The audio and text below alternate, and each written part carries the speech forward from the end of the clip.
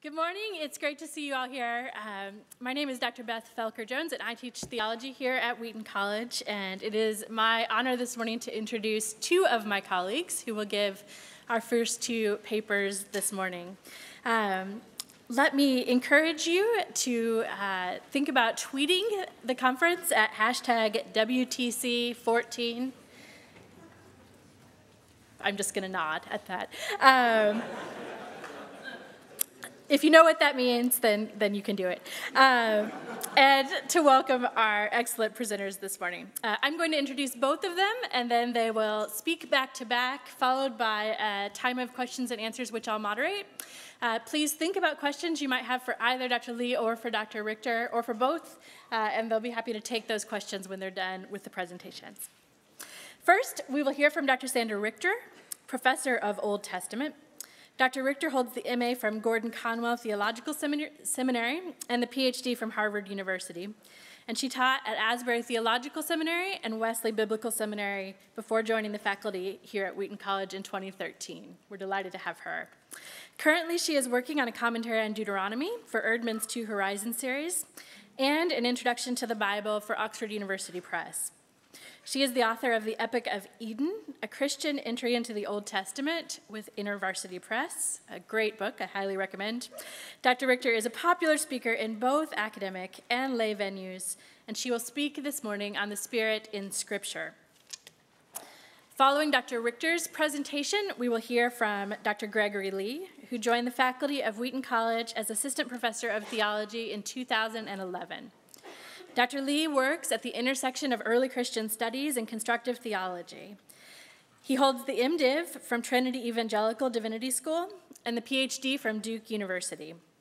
He co-edited the IVP book, Christian Political Witness, and is the author of the forthcoming Today When You Hear His Voice, Scripture, the Covenants, and the People of God.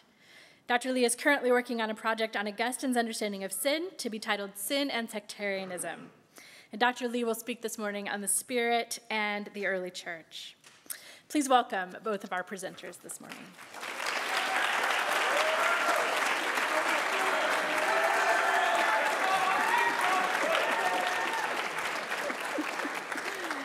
Good morning. I would like to welcome my 8:30 a.m. OT Lytton Interp class and thank them for the coffee.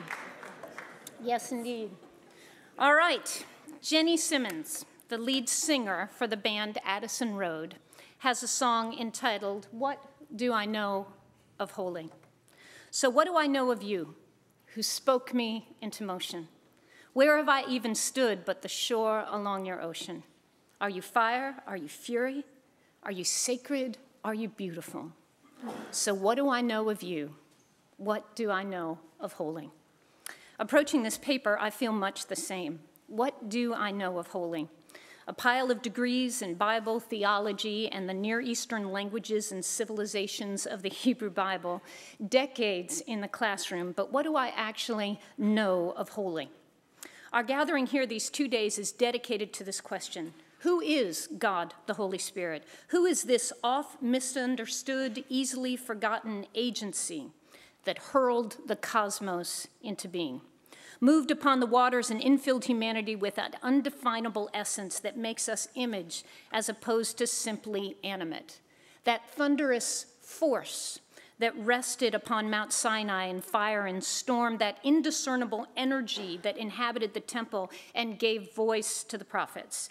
That one, God himself, who called a prophet from Babylon, revealed to him the future of his nation, dead and lifeless, slaughtered on the field of battle, slain by their own rebellion, and asked him, Son of man, can these bones live? And then made good his promise. When the descendants of that nation gathered in an upper room on the day of Pentecost, and in response to the resurrection of the crucified Christ, were filled with a quality of life and a supernatural agency of which they had only dreamed. This is the one who, when the days of this age come to a close, will invade our fallen dimension with his all-consuming fire, and a new heaven and a new earth will emerge in which there will be no temple, for the earth will be full of the knowledge of the Lord, Holy Spirit, as the waters cover the sea. So who is this Holy Spirit? What does he do and why? And where might his hand be discerned in our scriptures? Obviously, these are enormous questions, for indeed the goal of redemption, the means of redemption, and the evidence of redemption all fall under the agents of the person and the work of the Holy Spirit.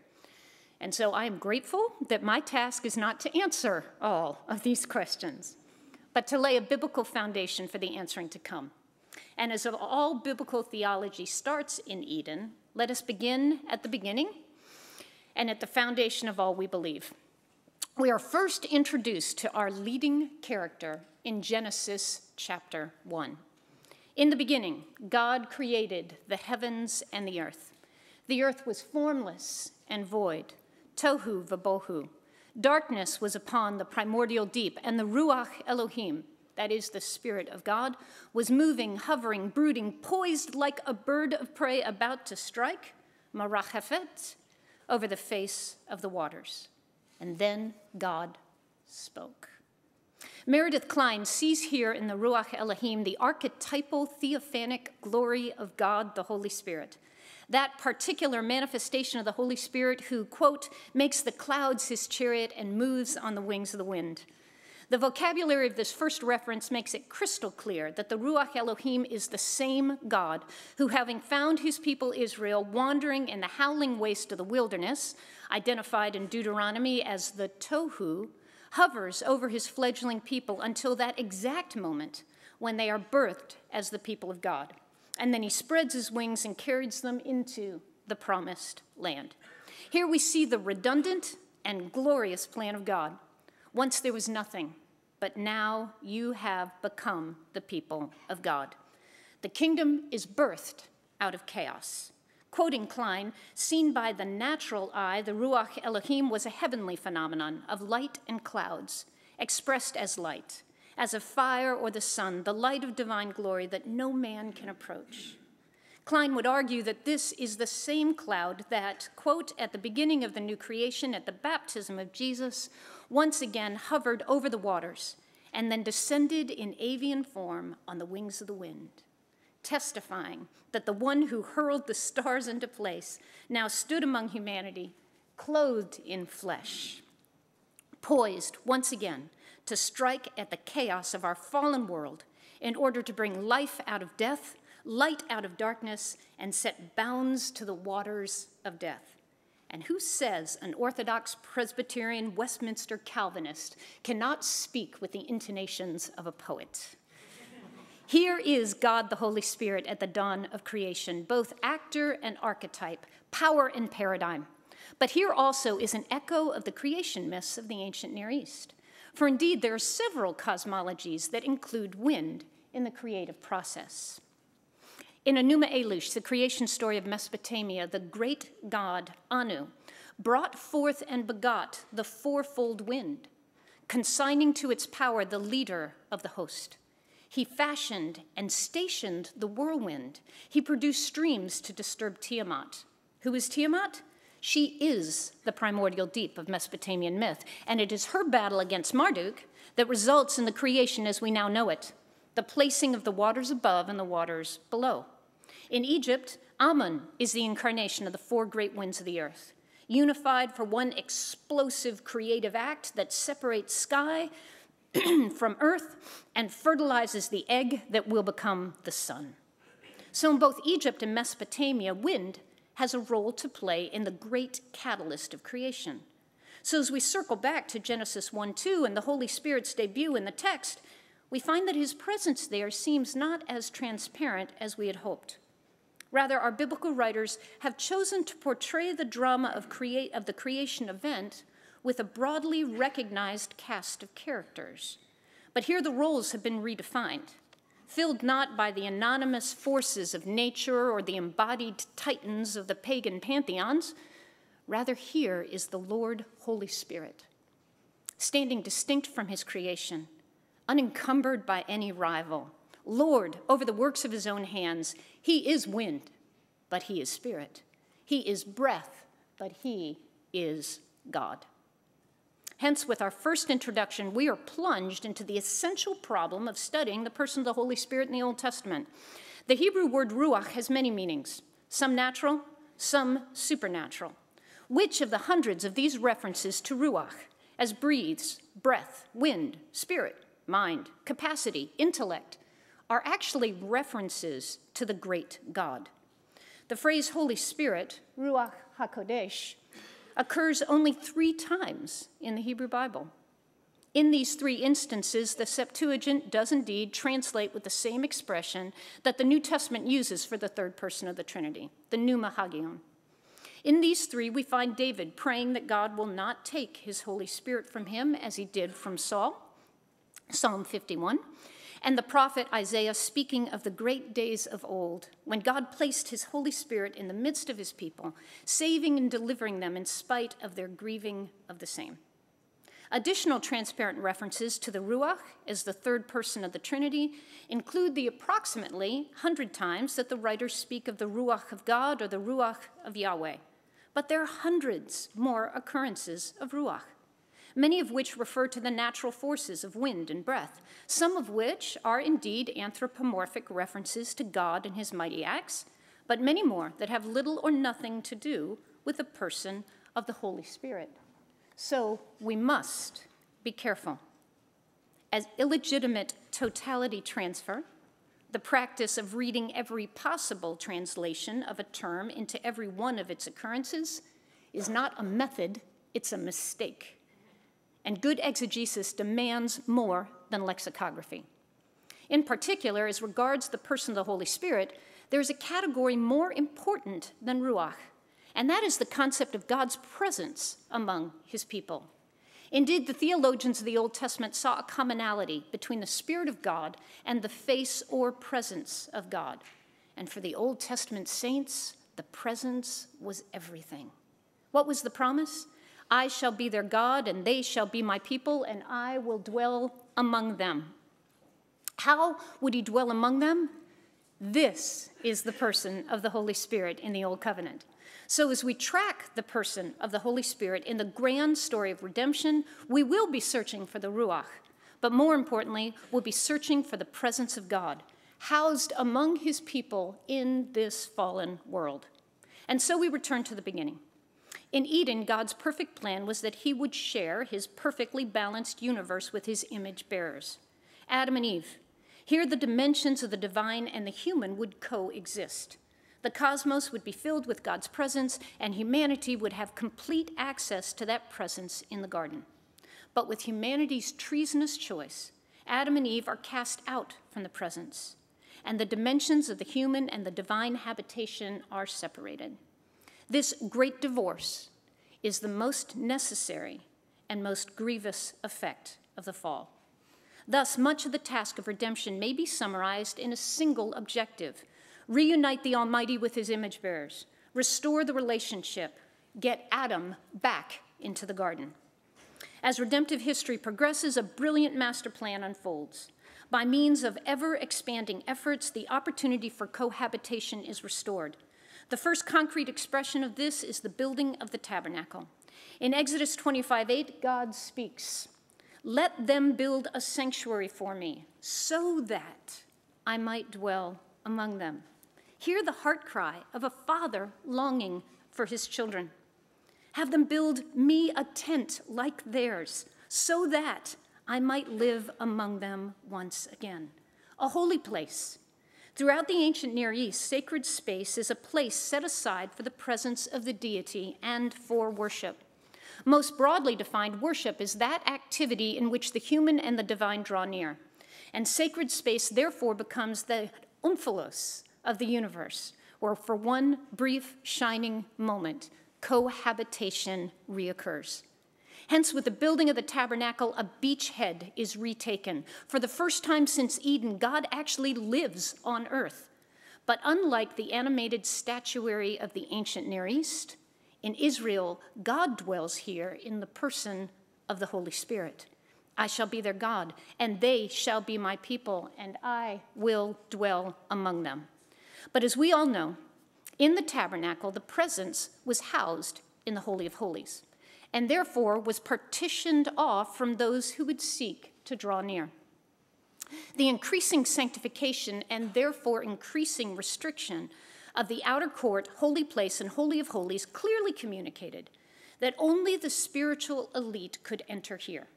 Thus, whereas any clean, worshiping Israelite could enter the outer court, only the priests could enter the holy place, and only the high priest could enter the Holy of Holies, and that once per year on the Day of Atonement. This was a day of profound anxiety for the one selected as high priest, and he went through days of ritual cleansing prior to entering God's presence. When he entered, he wore bells. Why?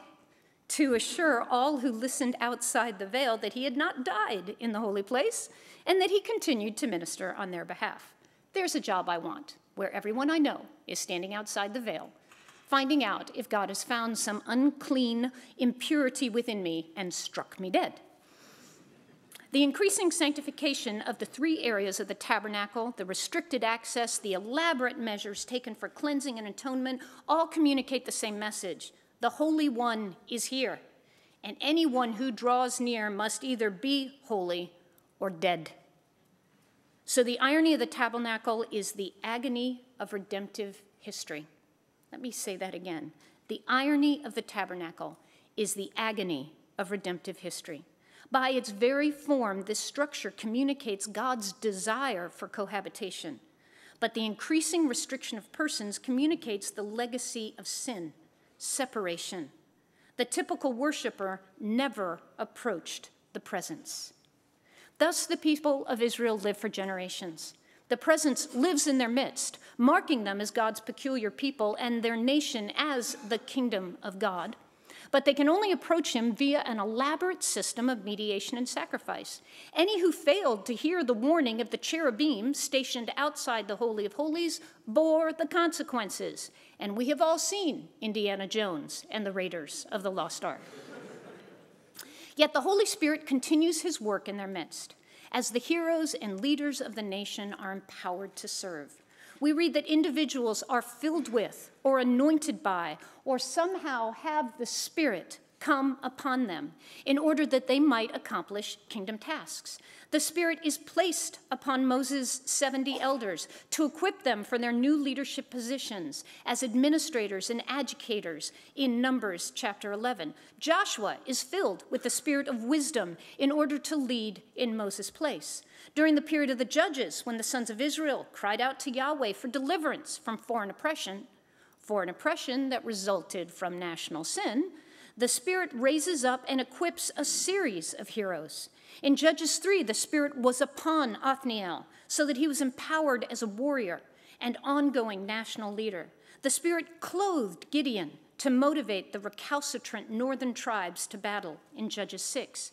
And in Judges 11, the Spirit was upon Jephthah to equip him to defeat the Ammonites.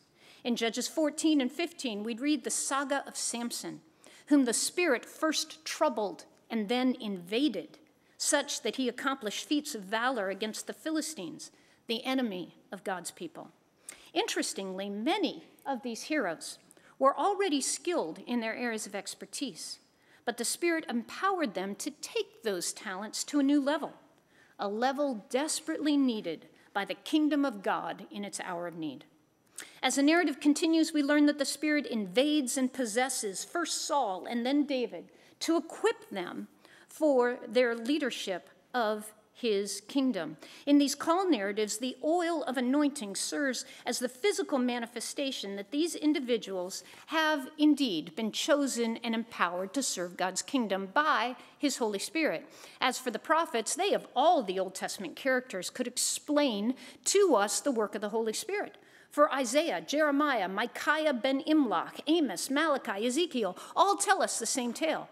Each, upon their commissioning, was caught up into the royal throne room of God by the power of the Holy Spirit. Each one overhears the deliberations of his divine counsel, and each one receives their commission to speak on God's behalf. Indeed, Jeremiah gives voice to Yahweh's lament. If they, i.e. the false prophets, had stood in my counsel, then they would have announced my words to my people. Each one of these was raised up by the power of the Holy Spirit, and as promised in Deuteronomy 18, the word of God was spoken through their mouths. I'm one slide ahead of myself. Isaiah repeatedly speaks of the Spirit being upon the servant. such that he is equipped to preach the good news of redemption as well. Ezekiel describes this experience as having the hand of God upon him. Daniel Block describes this experience as both the pressure and the power of the divine will bearing down upon him. Indeed, Ezekiel is picked up and carried off by the Ruach Yahweh on several occasions. Elijah as well is caught up in a chariot of fire.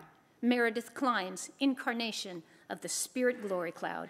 And Elisha's double portion of the Spirit equips him for miraculous acts and prophecy following. Even the foreign prophet, Balaam, speaks of the Ruach of God coming upon him such that he prophesies, and this time he actually tells the truth. Hence, in contrast to what many have concluded over the years, the person of the Holy Spirit is alive and well in the Old Testament. And in the Old Testament, when someone was appointed to an office of leadership or needed special empowerment to lead, fight, or preach, the Spirit came upon them. And the most common need was empowerment to declare the message of Yahweh.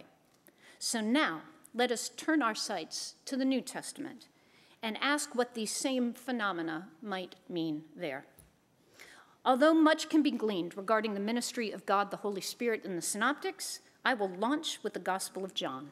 For this great theologian bridges the ultimate gap for this Old Covenant Christian. Have we not spoken of the tabernacle, the embodiment of the agony of redemptive history?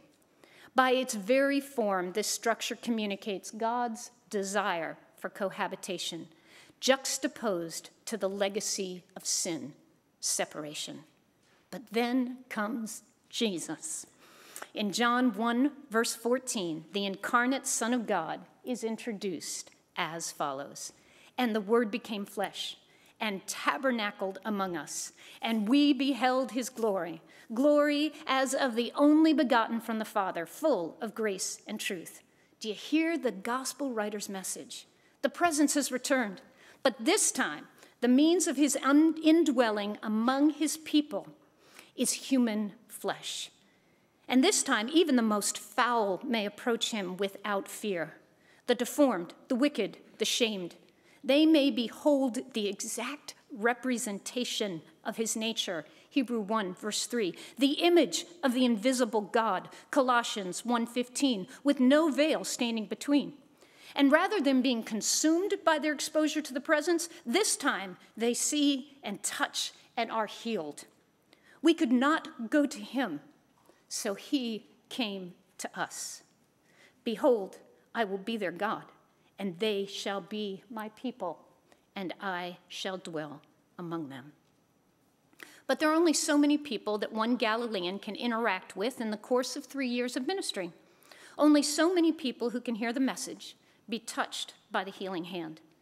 And so the next stage of the plan ensues. In Acts chapter 2, verses 1 through 4, we read of the dramatic event that inaugurates the ministry of the church, the ultimate game changer.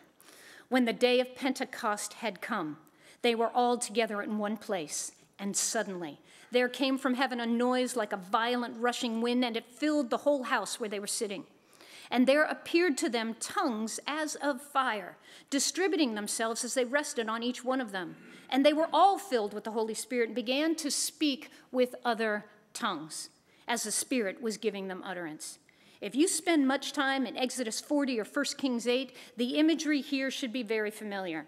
In these Old Testament texts, we read that both the tabernacle and the temple had been inaugurated with cloud and fire and wind. These natural elements had served as the hallmarks of God's indwelling. The press release that the presence had taken up residence. God's Ruach announced his acceptance and approval of the habitation fashioned for him by his people with wind and fire. And the book of Acts rehearses these same hallmarks in order to communicate that the living church has now replaced the tabernacle temple of old. Just as those structures had been set apart, sanctified to house the presence, so now the church is being set apart for the same. 1 Corinthians 3, do you not know that you are the temple of God, and that the Spirit, the Ruach of God, dwells within you? 2 Corinthians 6, for we are the temple of the living God. Just as God said, I will dwell in them and walk among them. I will be their God, and they shall be my people. We, the church, as a community, are now the temple. What then is our function as the temple's successor? Well, just as in the Old Covenant, the temple was intended to house the presence, in the New Covenant, the church, individually and corporately, is intended to do the same. For more than 1,000 years, the typical worshiper could come no closer than the outer courts of God's dwelling place. The deformed, the sick, the unclean, the alien could not come even that close. But the gift of God in Christ Jesus is that you and I have become the dwelling place of God, the Holy Spirit, the presence, La Ruach Hayom, from which Adam and Eve were driven, that rested upon Mount Sinai with thunder and storm, that sat enthroned upon the cherubim, now resides in you and I. It is nearly too much to apprehend. Moreover, the temple housed the presence in order to make God available to saint and sinner alike. And here, the Israelite could come knowing that he or she could find God. And the alien, according to 1 Kings 8, could do the same. Ultimately, the temple stood as the testimony to the nations that Israel worshiped Yahweh and he dwelt among them. So too the church. You and I, and we as the church, are designed to be that place to which saint and sinner can come and find God. Moreover, our restored lives are God's testimony to the nations that he lives and dwells among us in the person of the Holy Spirit. And whereas the temple was a single building that could exist in only one spot, the church is now an ever-expanding community that is slowly, steadily bringing the presence to the farthest reaches of this world. This leads us to the culmination of redemptive history, the denouement of the great story. Behold, the tabernacle of God is with humanity. He shall dwell among them, and they shall be his people, and God himself shall be among them. Describing heaven as the New Jerusalem, John says, I saw no temple in it, for the Lord God, the Almighty, and the Lamb are its temple. The glory of God has illumined it, and its lamp is the Lamb. At the end of all things, God is once again with his people. Access to the presence is restored. Adam has returned to the garden. Redemption has been accomplished. And what of the infilling of the presence so frequently encountered among the officers of Israel's theocracy? In the New Testament, this language is most often encountered in Luke Acts, the history of the early church. As the history opens, we are confronted with the most important character of all, Mary. The Holy Spirit will come upon you, and the power of the Most High will overshadow you.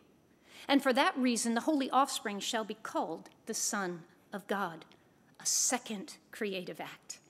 Zechariah, Elizabeth, and their unborn son John will be filled with the Holy Spirit. In each instant, it is apparent that to be filled with the Holy Spirit is to be empowered to declare the word of God.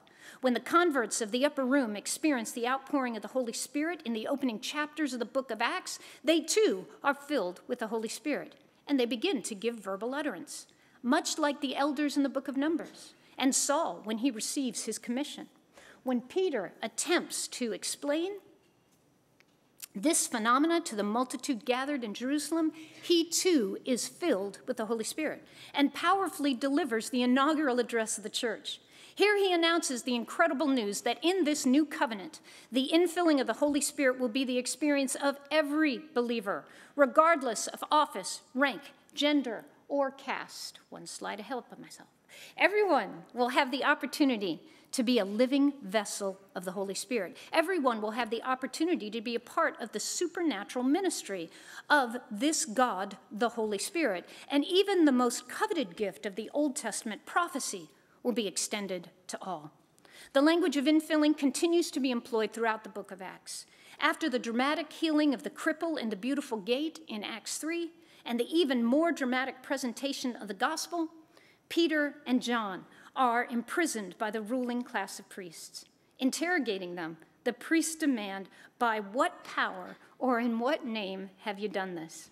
Peter, filled with the Holy Spirit, responds, if we are on trial today for a benefit done to a sick man, as to how this man has been made well, let it be known to all of you and to all the people of Israel that by the name of Jesus Christ the Nazarene, whom you crucified, whom God raised from the dead, by this name, this man stands before you in good health. Peter concludes by declaring, and there is salvation in no one else, for there is no other name under heaven that has been given among men by which we must be saved.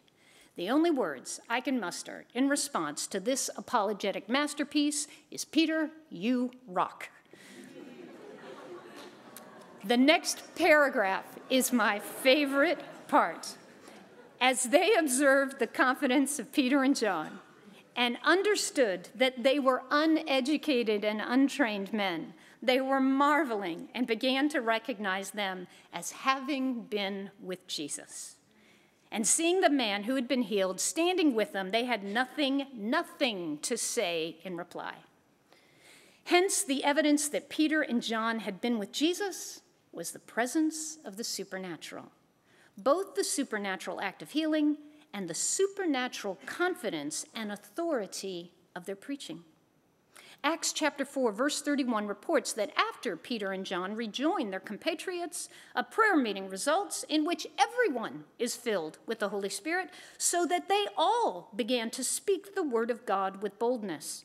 Similarly, Acts 9 tells us that the soon-to-be apostle Paul must be filled with the Holy Spirit so that he might bear the name before the Gentiles and kings and the sons of Israel. As predicted, Paul is filled, and immediately he began to proclaim Jesus in the synagogue, saying, he is the Son of God. Paul is again filled with the Holy Spirit, and thereby silences the magician of Salamis by locking his gaze, confronting his lie, and cursing him with temporary blindness. The proconsul sees the authority behind Paul's words and is convinced of the gospel.